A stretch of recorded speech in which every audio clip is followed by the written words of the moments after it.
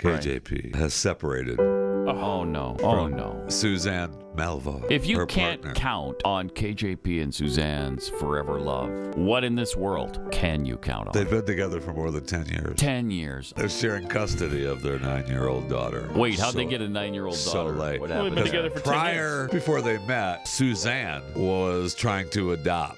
And then they met, and KJP said, yeah, go ahead, bring in the kid. Bring in the kid. Okay, so it's an adopted girl. Yeah. 9 years old. So now she's a single mom. Oh, no. Who's co-parenting this amazing child. No, honey, no. Yeah. I mean, our #1 privacy right now, according to KJP, is privacy. Wait, our #1 privacy is privacy? Our #1 priority is privacy. privacy. my bad. Yeah, sorry. What if our #1 privacy was priority?